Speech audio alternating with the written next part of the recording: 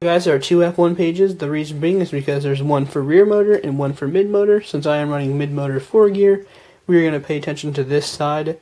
What we're going to be doing is installing our shock tower and our body mounts. So guys, once we have everything out of bag F1, we're going to want to go through the stuff that we are going to be needing first. Now you'll see that this part tree does contain 2 pairs of rear body mounts. We are not going to be needing these ones. These are the ones you'd be using for rear motor. We are going to be using these 2 because we are doing a mid motor build. We've gotten these 2 body mounts here that are for mid motor. We also are not going to need our motor cage here, so we can put it off to the side. So if you guys are building mid motor, this is basically what you'll be looking at right here. 2 body mounts, your rear shock tower, your transmission case, and some screws from bag F1.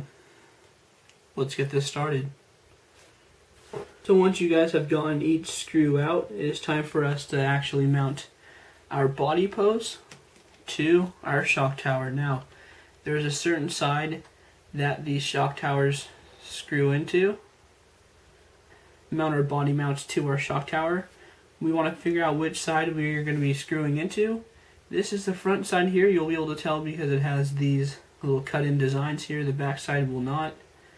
And once you locate your front side, you're going to want to grab each body mount and figure out where they are going to line up onto your actual shock tower. So it's going to be this screw right here that sits above these 2. So now that we've emptied the screws here from bag F1, we are going to now move on to getting our body mounts actually mounted onto our shock tower before we put our shock tower onto our transmission case. So we are going to want to find the 2 screws that will be needed to mount our body mounts to our shock towers. Those are going to be screw number 705003, which are going to be the 2 smaller screws out of the bag. Hey guys, so once you have your screws put to the side and your 2 other ones here, these 2 screws are going to be mounting into these 2 holes on your shock tower, 1 and 2, right up top here. So you're going to want to drop 1 in first. Just drop 1 in. It should come out the other side. Flip it over. Make sure you keep your finger on the screw. Grab your body mount and make sure you have this side facing towards it. There's going to be a little flat piece right here with a hole in it, and that's where it's going to be screwing into. You're going to need your 2mm hex driver. What I like to do is screw it in by hand a little bit first, and then I'll grab my hex driver, just making sure that my body post is staying on there.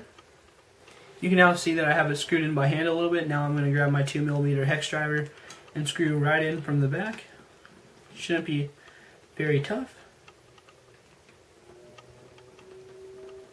So once you have it nice and tight, you're going to want to move to the next body mount and do the exact same thing. Once we have our body mounts on, they should be looking something like this. You can see that we did screw in from the other side there. Now you're going to want to grab your transmission case, and it will slide right over the top here. Make sure that you line it up with the 4 screws. There'll be 2 on this side and 2 on this side on your transmission case, and your shock tower should slip right over them. And then we're going to screw in on these 2, and then these 2 on this side. Okay guys, so now that you have your shock tower lined up correctly with the holes on your transmission case, we're going to want to find screws number 704013. These are going to be your screws of this size. There's going to be a total of 4 of them. So they should look something like this. They're going to be the flat top screws out of your F1 sub bag. You can see there. These 4 screws, they're going to drop down into 1, 2, and 1, 2 on each side. Very, very easy. Just place one right in there. Grab your 2mm hex driver, and then start screwing in. So now that you have your shock tower mounted, your body post mounted, it should all look like this. You can see that we have the 2 screws right there and right here. Now we're going to move on to installing our pivot balls that are found in bag F1. And they're going to be going on your outermost screw here, so 1 here, and then 1 right here. So both go on the outermost hole there. That's just the way the factory manual tells you to do it, so that's the way I'm going to be building it. Now the manual does say that these pivot balls take a 2.5mm driver to use, but as I found again, it is a 2mm driver. As you can see here, it is not coming off, and this is a 2.0mm driver. So just a little mistake in the manual there. It's not a big deal really. So you're just going to bring it right on top. It takes no washers or shims or anything. You just screw from the top and get it as tight as possible. So now that we have each pivot ball screwed into the outermost hole, which is actually going to be your hole number 2, you'll be able to see that on the manual, so your 2 outermost holes. And then the next thing we're going to be doing is actually going through one more screw from our body mount that goes through your transmission case and through your body mounts and out the other side. It is going to take this screw here, your longest one from bag F1 that's been sitting to the side for a little while, and then this top nut here. Once you see it sticking out some, you're going to grab your top nut and that T-wrench we used earlier to tighten down our slipper.